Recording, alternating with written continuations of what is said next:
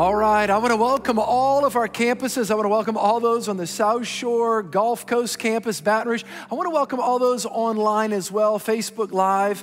All of you guys, I want to welcome you to week 1 of our new series entitled Tough Questions. Come on, let's just welcome all those with us, man.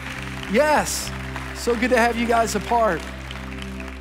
We are kicking off part 1 of a series. It's really been interesting the last couple months. I've been thinking about, this summer and what I'm going to be teaching on, and then, of course, leading into the fall. And there's just, we are living in unprecedented times, and there's lots of questions. By the way, as a pastor, people email me stuff all the time and questions. And so I just thought it would be appropriate this month to just answer some questions. For example, next week, let me tell you the question I'm going to answer next week. You guys have heard, I'm sure, there's lots of conversation in our culture that we live in a very spiritual culture. Now, hang on. I didn't say necessarily Christian, but I said spiritual. So I'm going to answer the question next week. Is Jesus really the only way to God?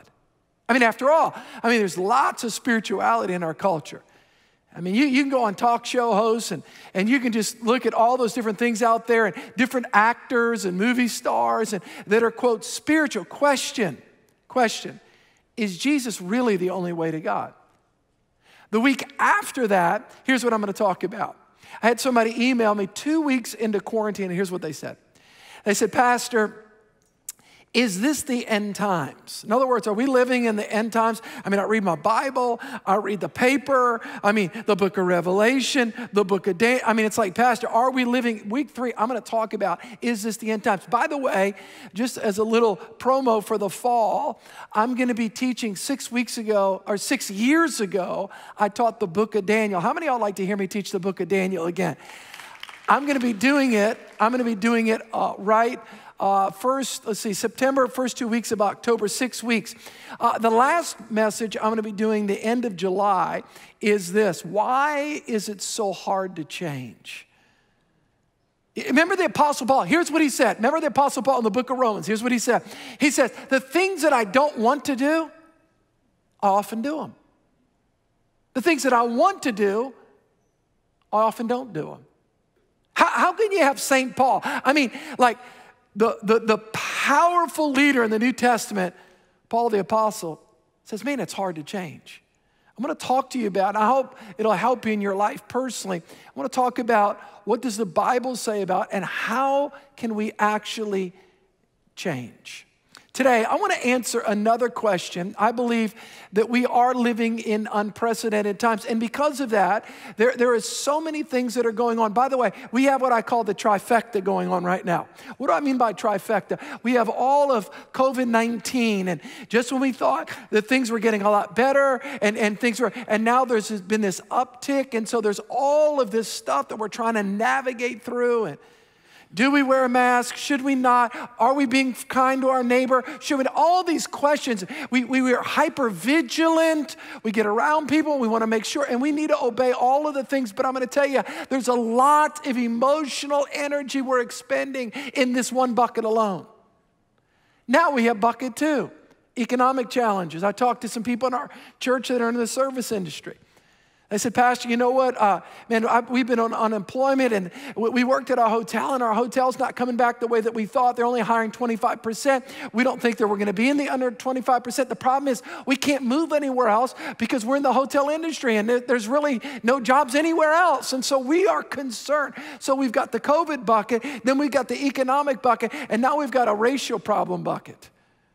You talk about the pain there and the concern and the fear there, not to mention the political volatility and all that. So you and I are taking all of this in.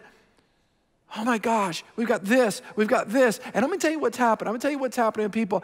The mental and emotional health challenges are off the charts. I read a recent statistic, suicide's up all across America. Why is that? And I want to just say this to those of you that have tuned in because you know that I'm talking about depression. If you're struggling with suicidal thoughts, I'm telling you there is help. There are hotlines. There are people you don't, listen, there is hope for your tomorrow. You do not have to throw in the towel. Jesus Christ loves you. He cares about you, and you have a hope and a future for your life. And we're going to do everything we can as a church to wrap our arms around you, not only in this message, but also as a church. The mental health challenges, the things that people are grappling with, the reality. Depression is a real thing. Anxiety is a real thing. The answer is, can a Christian be depressed? The answer is yes. We live in what I believe is, and put it this way, in my generation, the most stress-filled generation. And it begins to gnaw on your mind. By the way, stress necessarily is not bad. Chronic stress is. All of us wouldn't grow as individuals without stress. It's the chronic stress. It's the persistent stress. The stress on the mind, the stress on the heart, the stress on the emotions. Dealing with all of these changes, all of these pressures. And it begins to break us down.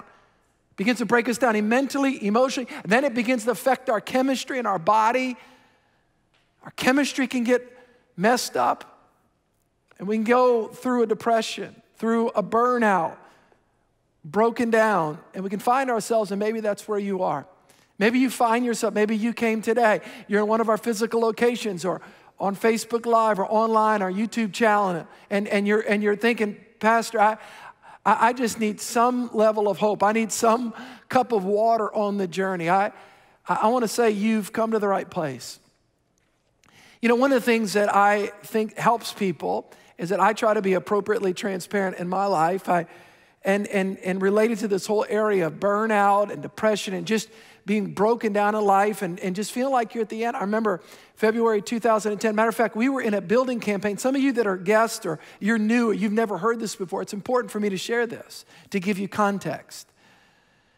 2008, we started a building campaign here at Little Creek. We're big $40 million building project. Little did we know 6 months after that, we were going to go into a deep economic recession. Problem was we were about $3 or $4 million into it.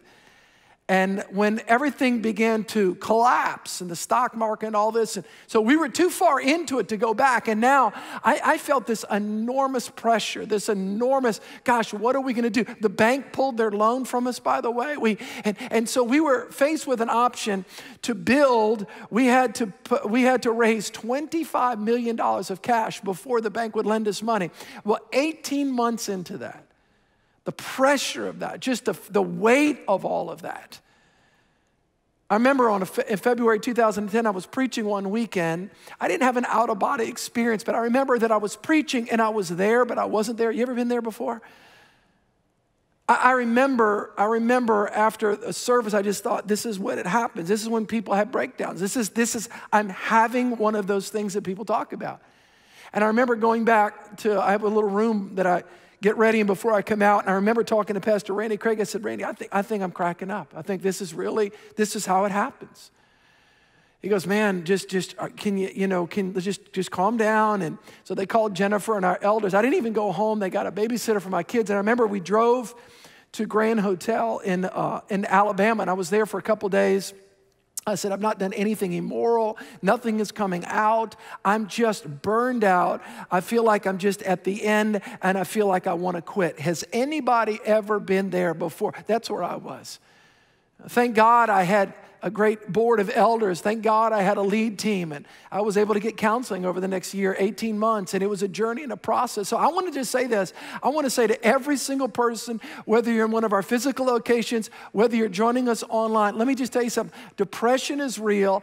Anxiety is real. People that struggle with suicidal thought, that's real. But there is hope in Christ. There is a way out, and you can get better and stronger in God. You can. If you have your Bible, I'm going to ask you to open up to 1 Kings chapter 18. I want to talk to you today about a man of God in the Old Testament. His name is Elijah. Now, you often hear Elisha. He's the protege of Elijah. So Elijah was older and came first, and Elisha, he was his son in the Lord, if you say it that way. He came after. I want to talk about Elijah. He experienced a season of great depression. By the way, ironically, right after one of his greatest conquests.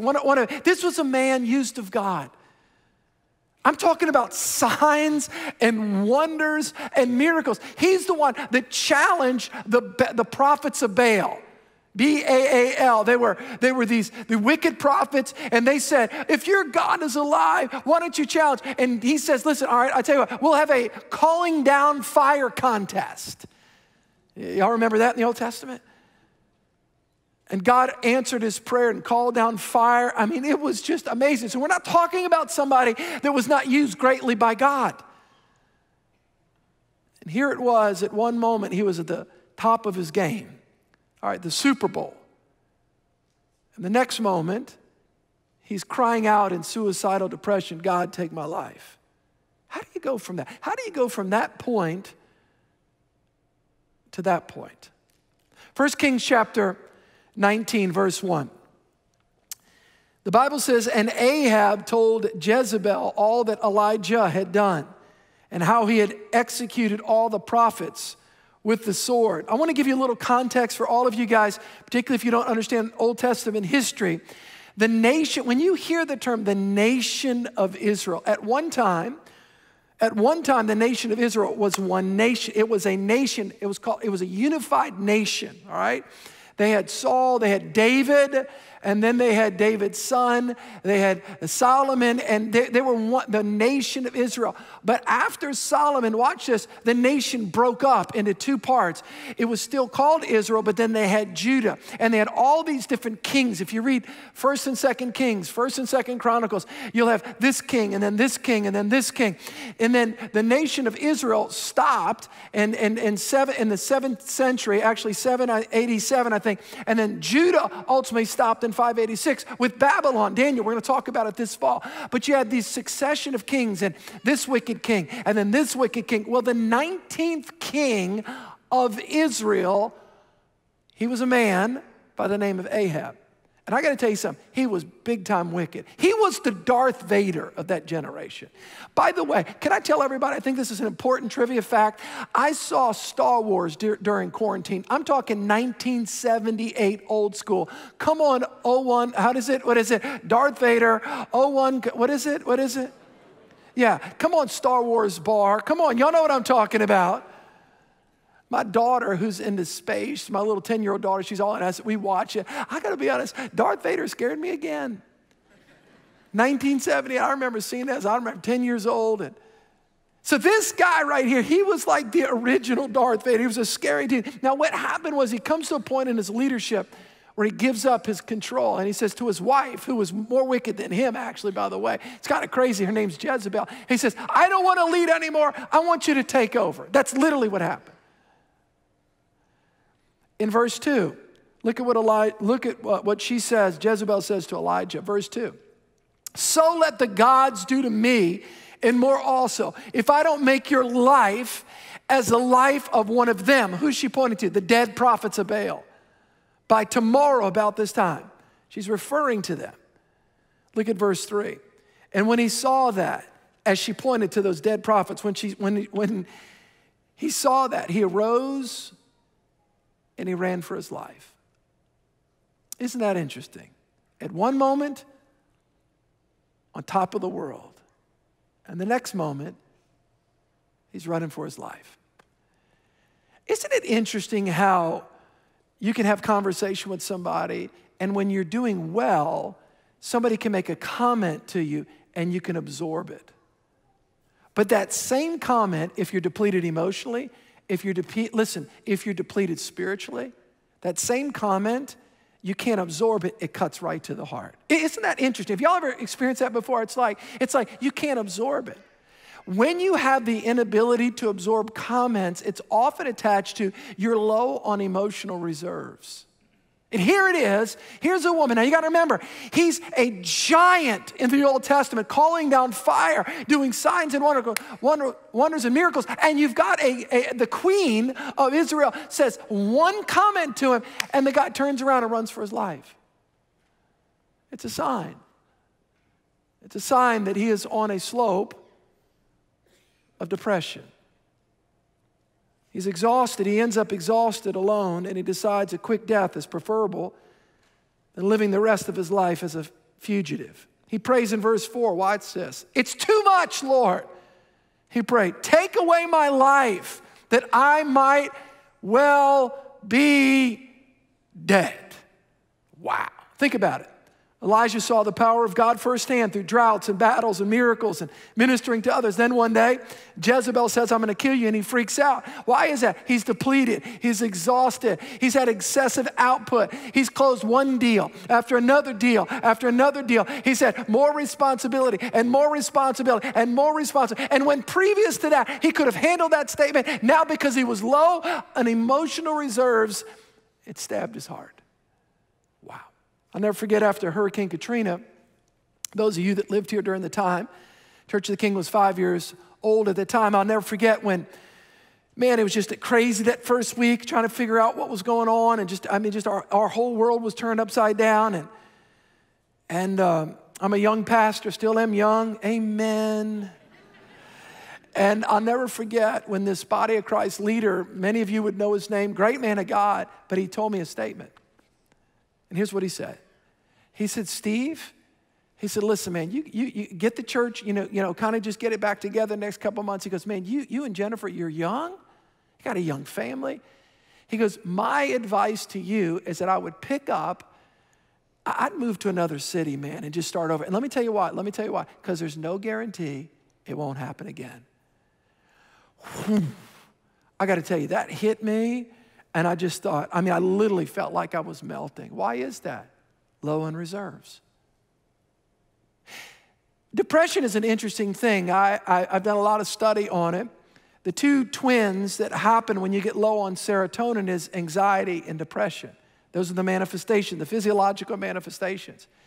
And why is it that people go through depression? Well, often it's because they experience a loss, some sort of a loss. Maybe it's the loss of a loved one, a friend, or somebody. Number two, there's a change in their life. There's something that happens. There's a change of job. There's a loss. Then there's a change. There's a change of address. There's a change of state. There's something that just kind of gets them out of the norm. And then number three, there's often an unresolved issue relationally. Now, if you have, again, the trifecta of loss and something that radically changes in your life and an unresolved thing, those three things come together and they form kind of a bulwark that begins to wreak havoc on your mind.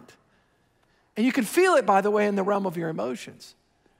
You can feel it. If somebody deals with loss, you have somebody, a loved one, they pass away, and you can experience a mild depression, grieving. There's nothing wrong with that. That's a normal thing. The book of Psalms is all about that. But then they have, psychologists would call mild depression, but then moderate depression, that's another level. That's when you go into moderate depression. That's like a burnout situation when you feel depleted, when you're exhausted, where you need to make some radical lifestyle changes to regain your reserves. But then there's severe depression. It's clinical depression. When somebody enters into clinical depression, they have got to get immediate help. Now, I want to expose two taboos. I want everybody to hear me at all of our campuses and those that are joining us online. When I became a Christian, I'm 51. When I became a Christian 32 years ago when I was 19 years old, in 1987, if you're a Christian and you went to counseling, you shouldn't do that because you lacked faith. After all, if you should just get a hold of God and you've got your own Bible and you don't need counseling. You just need to kind of muscle your way through that. That's when I got born again. That was it. Well, let me just say this. I want to go on record as saying this. Listen, there is not a sin. It's actually wisdom. When you're in clinical depression, you absolutely need a trained professional to help you to navigate through that. Listen, that's not a sin. That's actually wisdom. You need help. And we advocate that at Church of the King. Number two, I want to talk about the second taboo, medicine. somebody as a Christian to say, when I've had more people that say, Pastor Steve, I feel like if I take medicine, it's a lack of faith. Let me tell you, if you're under the care of a doctor and you're under the care of a trained therapist, and there's great spirit-filled therapists, by the way, great Christian spirit-filled therapists that are licensed, we have a whole portfolio that we'd recommend you. You're under their care and the care of a doctor. We want to encourage you to do whatever they say. There's no sin in taking medicine. Let me tell you, it's not a sign of, you're just such a loser. No, it's actually a sign of wisdom, because how many know if you take medicine for a cough, what's wrong with taking medicine to get your serotonin levels up in your brain? Now, I know this because it's no fun being a leader right now. There's some people that will email me. There's probably some people making comments right now. I don't say this defensively. I say this to draw perspective. If you're a political leader right now, if you're a religious leader right now, if you're an educational leader right now, if you're a business leader right now, it's no fun because everybody's got comments. But what I found is people that make a lot of comments have never done anything with their life often. Thought I'd just share that. Because the only way to not get criticized is do nothing, be nothing, accomplish nothing, and try nothing. Thought just like to get that out, just kind of make me feel better. It's a little cathartic.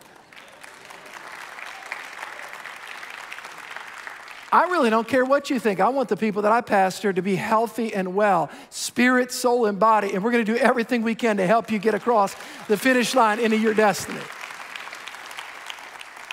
All right, I better move on. I'm not trying to pick a fight. I'm trying to help people get well. And if you as a pastor walk with people in the depths of depression, let me tell you something, man. People need to do, we need to do what we need to do to get people healthy. Why do people get depressed? Let me give you 3 things. Number 1, we overdo it. Elijah for years had gone from one spiritual battle and victory to another. Trust God, pray, battle. Trust God, pray, battle. Why am I so depressed? Well, he was depleted emotionally. He'd given out. I've talked to a businessman once. I said, Pastor, what's going on with me? I said, you go from one deal to another deal, adrenaline surge, adrenaline surge, adrenaline surge. Your serotonin levels are so depleted. And by the way, that's where we are as a nation right now. We're right there. And that's why mental health challenges.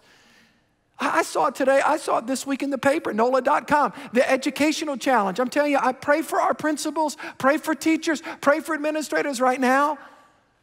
I'm telling you, pray for them. And the challenge, why? They're trying to negotiate for kids of the distant learning because of COVID, but the backlash, or let me say this, the downside of the lack of social interaction that a kid has and the mental health. So they're trying to negotiate the two. It's tough. We do that as a church. It's tough. So we've got those challenges. Some of you have economics. So you've got the COVID-19. Should I wear a mask? Should I not? Am I being a good neighbor? Am I not? I'm a constitutional. I'm not. Wait, the government can't. Wait. And so you got all. And by the way, when you're dealing with that, you have adrenaline drips, which makes you hypervigilant. So you walk into a store. Right? So you mask shame people that are not wearing masks, and those that I'm doing this. And so listen, and we're all from obeying authority. So let me tell you something, that puts you on a vigilance. And then you're like, oh my gosh, and what's gonna happen? And then the political climate, and then we've got racial tensions. Oh my God, heal the land, Lord. Lord, help us. So you got all of this stuff that is imploding on people's brains, and that's where we are right now as a nation. And that's why we're affected. And people are isolated, by the way, disconnected from church, disconnected from relationships. Well, I'm not watching online anymore. Thank God for online. Thank God. And I'm telling you, this is a crisis that we're in. And I know what I'm talking about. I've walked through it. I know what I'm talking about. And that's why it's so important that we understand God's way. We've got to understand the strategy of the enemy to isolate people. Number 1, we overdo it. Number 2, the second thing and let me just explain something. I'm not a doctor, but I do know one thing. God has designed you and I to live with healthy serotonin and dopamine in the brain. And when you go through chronic stress, it depletes your serotonin. And you know what it does? You live off of adrenaline. And what happens is that's a fight or flight hormone. And you start to feel it in your gastric system. Vigilance, hypervigilance. That's where our culture is right now. That's why we got to do it God's way. We need wisdom. Pastor, can you guarantee me that everything's gonna work out? No, but I can guarantee that everything can be okay on the inside with Jesus and God's ways. That's what I can guarantee. That's what I can guarantee. Whew, I got a lot to talk about. Number one, we overdo it. Number two, we isolate. Look at 1 Kings chapter 19, verse 3. He arose and he ran for his life and he went to Beersheba and he belongs to Judah and left his servant there. Stay with me. You stay here, I'm going there. In other words, I'm depressed. I don't want anybody around me. You know what happens when you're depressed? You want the lights down, you want the sights down, you want the sound down, you want to lower the shades. Everything's loud to you. And you want to isolate. That person is clinically depressed. 9.5% of Americans 18 or older suffer clinical depression. 10% of our population, clinical depression. Radical. The number of strategies to deal with them, again, when you get to this severe level, and that's why I want to encourage you, when you feel yourself wanting to, listen, solitude and isolation are not the same things. Solitude is a biblical principle of drawing yourself away to get close to God in the morning for prayer, okay? Isolation is drawing yourself away to protect yourself from the world.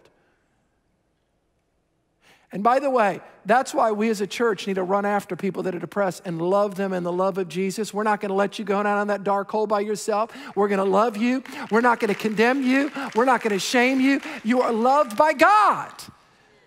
We can't let somebody just sink into it. We can't let a relative just sink into a hole. Are y'all with me or not? We can't just allow that. We got to do everything we can in our power. Thank God that when I went through my burnout, we had our elders and our board said, you're going to go see a counselor. What do you mean I'm going to go see a counselor? You got to go see a counselor. So they didn't send me to a counselor around here, you know. One of the counselors, you know, just pop up. There's Pastor Steve, you know. They sent me to another state. And it's funny, they made Pastor Randy go with me. So Pastor Randy brought me to the counselor. He dropped me off. Felt like I was first day of school. Bye, Dad, you know. Some of y'all have heard this before. I walked up to the thing, you know, and I'm counselor. I've got dark glasses. I got a hat on. You know, because I need a counselor. And so I walk up to the thing. Some of y'all have heard this before. I'll never forget when I walked up and I saw his name. And I'm looking for the name and I got the sheet. You know, Randy's waiting till I walk in. You know, he's like. And so the name of the guy, I never forget, it was psychotherapist. Come on, are y'all with me? Why not life coach? You get extra points in culture to have a life coach. I thank God that our board, I thank God that people got in my life and said, you need counseling, you need help, Steve. You can't just stay there. Listen, let me just tell you this. Don't let your relatives or your friends go down the dark path of depression by themselves. Put your arms around them. They need love, they need hope, they need encouragement, and they need help. Come on, how many of y'all believe that?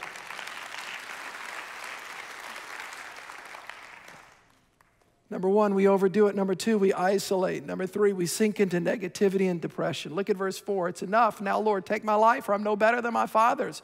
What's ironic is nobody was asking him that. Isn't it amazing when you go through depression, your mind gets distorted. Everything becomes over-exaggerated. I'll never. This will never. Really? Come on. But it's hard to reason in those because everything is over-exaggerated and dark. And hopelessness moves in and begins to take over, focusing on the negative. Let me give you the prescriptions, God's prescriptions for overcoming depression. All right, you guys ready? Everybody ready? Everybody ready online? Say yes. Write this down. And I'm telling you, this is a message you want to send to your friends. This is a message you want to get out. In our culture right now, we want to get this out. All right, that you can be healthy mentally and emotionally by doing things God's way. Number one, all right, God's prescription for overcoming depression. Number one, eat, rest, and accept help. Watch this. Elijah had lost hope. He's hiding out, wanting to die. And God sends an angel. And I want you to notice there's no rebuke, there's no shame, there's no sermon. The angel's not saying, oh, if you had more faith, if you memorize one more Bible verse, and by the way, I memorize Bible verses and I believe in growing our faith, but when somebody's in depression, they don't need that lecture. They don't need that lecture. Look at verse 5. Then as he lay and he slept under a broom tree, suddenly an angel touched him and said, arise. Everybody say, arise and eat. Then he looked, and there by his head was a cake. There was a king cake. Come on, y'all haven't seen the Bible. I mean, okay, it wasn't king, but there's a cake. And baked on coals. Notice it wasn't broccoli, it was cake. Can I have a witness in God's house? I'm just telling you, I'm reading the Bible. All right, there was a cake. And baked on coals and a jar of water. So he ate and he drank and he laid down again. What's the point here? He needed to rest. He needed to eat. He needed proper rhythms in his life. One of the main reasons why people enter into depression, they've stopped soul care and they've stopped physical care. I want to say a couple things. Stay with me. Number one, proper rest. I used to pride myself. I'd sleep 4 or 5 hours a night. I'd blink. I had all these different things, I thought, I got to work. And I'm going to tell you something. Your body, you know what? There's 2 ways that your body replenishes serotonin in a healthy way. 2 ways. Number one, there's 2 natural ways. Number one, proper rest and proper exercise. Proper rest and proper exercise. That's the body's way of naturally replenishing. You know what? We can't separate spirit and soul and body. God made us that way. So he told Elijah, I want you to rest. Get proper rest. Quit being Superman. Be proper rest and eat. And you need to be healthy. So it's rest, it's eating, it's health, it's exercise. We need healthy rhythms. I used to, and I'll be honest, I have a hard time relaxing. That's just I'm kind of a wired up person. Type A, kind of just, and so, and I used to not want to take a day off. I want to take a day off. If anybody sees me off, he's going to think that I'm not working, and I had a guy tell me this one time. He goes, well, what do? You just work about 40 minutes a week, that do the little talk. You know what? Good thing I'm a Christian.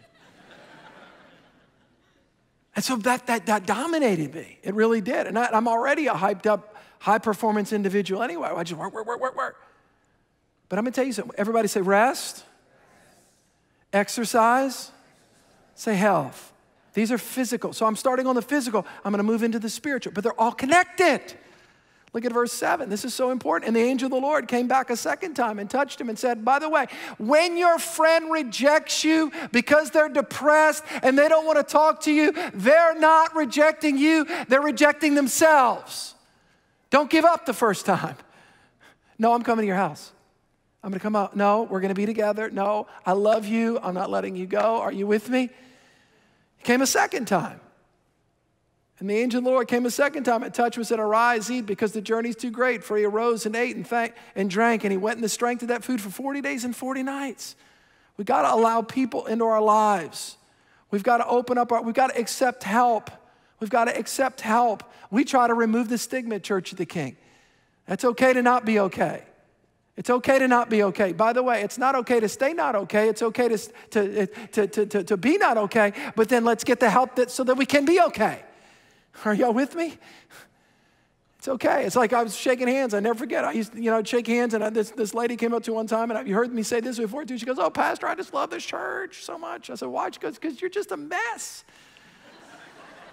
Kind of like us. I try to tell my stories to help you guys know we're all in process. Are y'all with me? Everybody say, it's okay to not be okay. But let me say this. It's not okay to stay that way. We've got to get some help. We've got to get some help, and it's okay. It's okay. All right, number one, we've got to eat, rest, accept help. I'm almost finished. Stay with me. Are y'all learning anything? Okay. This is a tape you want to get to your friends or whatever, with CD, whatever. I don't know what we do. Download, podcast, record player, cassette. Come on, somebody. Number two, replace lies with God's truth. Replace lies. There's lies. Remember this, oftentimes the first step to moving towards depression is we've believed a lie about ourselves or about life or about God.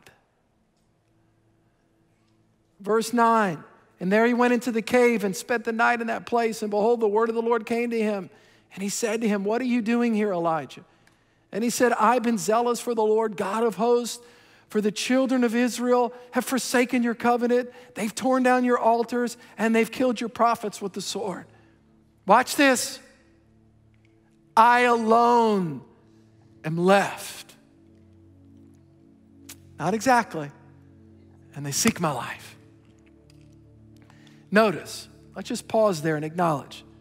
God already knew that Elijah, what he was doing there. Watch this. Question. Let's go back to verse 10. Elijah said this. I want us to answer. All of our campuses, I want you guys to answer. Those are online. Notice. He said, I have been very zealous for the Lord. True or false? Come on, true or false? True. Watch what he said. Remember this. Out of the mouth, the abundance of the, watch this. Out of the abundance of the mouth, the heart, the mouth speaks. What he says. Often what you're saying is a revealing of what you're thinking. He says, the children of Israel have forsaken your covenant. True or false? True. Torn down your altars. True or false? True. Killed your prophets. True or false? True. I alone am left. False. He says, you're thinking too highly of yourself. I've got 7,000 others that haven't bowed their knee to that wicked God. 7,000. Listen to me. You know what I got? One of the things I got out of that week of counseling? You know, one of the things, I was there for a week because I needed a lot of help. Apart from being an adrenaline addict, and here's what I got, is that, here it is. He goes, Steve, your assessment, because here's what I thought. I thought the building project was all weighted on me. And I gotta just hold this. If this thing doesn't happen, so much of my self-worth was tied in. I gotta make this happen. Okay. How many of y'all are grateful that Jesus holds his church in his hands? Come on, are y'all with me? Listen to me. I want everybody to look at me. I want everybody to hear me. Listen, yes, we need to be responsible. Yes, I'm not advocating passivity, but I'm telling you guys, listen, sometimes we're holding things that God never told us to hold. Sometimes we're trying, we've got to take the Superman cape off and acknowledge our weakness. By the way, God's attracted to weakness. When we acknowledge our need, our dependency for one another, for God, it's okay. This is so hard for leaders. This is so hard for type A's. I'm telling you, it's so hard because we think that our acknowledgement of weaknesses is taking away a part of ourselves. God resists the proud, but gives grace to the humble, those that admit their need. Yeah. Elijah, we're going to reassess some things. We're dealing with the mindset. Number one, how do I get out of this depression, Pastor? Number one, we've got to do some practical things. Eat, rest, accept help. Those of you that are in chronic depression, serious depression, you need some professional help. We'll recommend some people. All right? We as a church, we can encourage, love on you, pray for you. But when there's a depth there of depression beyond just normal grieving, I'm telling you, there's some help. You need to get some professional help, and we can recommend. Number two, we got to learn to replace lies with truth. And listen to me, culture. Listen, folks. Listen, our culture right now, listen, I am monitoring and watching negativity around me. I want positive. I want things that are life-giving. I want things that are encouraging. I want things that are hope-filled. I want things that are lifting me and not tearing me down. Are y'all with me? I'm watching. Be very careful. I want truth. I want worship music in my car. I want positive, life-giving information that's building my faith. It doesn't mean that I have my head in the sand. I'm aware of what's going on in our culture, but I'm going to tell you something. I got to be very careful because I can't get pulled down into that quicksand. Are y'all with me? I'm trying to help you right now. I'm trying to help you get out of the funk. We've got to do some practical things, but there's some spiritual things. I want to bathe my mind. We got to bathe our mind in truth, bathe our spirit in the truth of God's word. Let me give you the last and final thing. We got to keep moving forward. When we're depressed, we need to fight excessive introspection. You've got to activate your will. You've got to activate your will. The paralysis of analysis sets in. To overcome depression after you rest, we get some help. We replace lies with truth. We need to remember that we have an assignment from God. Look at verse 15. Then the Lord said, go, go. Everyone say go. Go return on your way to the wilderness of Damascus, and when you arrive, anoint Hazael as king over Syria. In other words, go anoint Jehu. In other words, there's something for you to do, Elijah. Your life's not over. As long as you have a pulse, you have a purpose in God. You have a purpose in God. And let me tell you, we got to get out into the light. We got to turn the lights on. We got to get around the body of Christ. I know social distancing, we got to be wise, all of that. But I am so concerned of how disconnected people are right now. In a time when they don't need to be disconnected.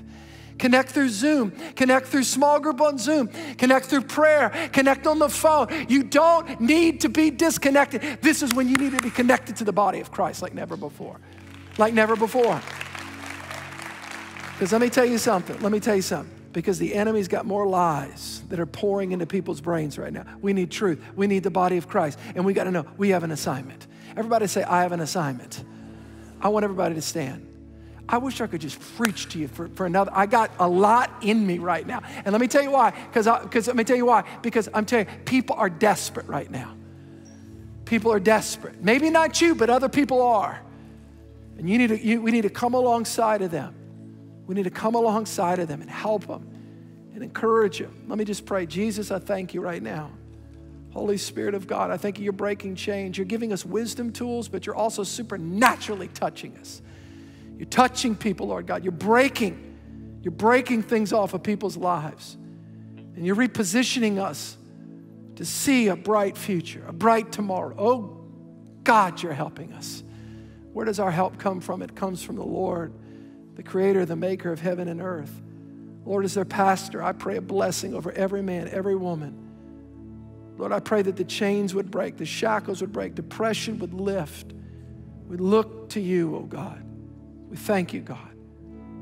This is a moment, Lord, as a church, to speak life, to speak faith, to speak hope, to speak a brighter day. God is with you. God is for you. God loves you. God is with you. God is for you. You have a future. Don't give up. You have a future in God. Don't throw in the towel. You have a future in God. You're going to get stronger and stronger and grow from faith to glory to glory. There is a hope in God for your life. There's a hope in God. Lord, we thank you.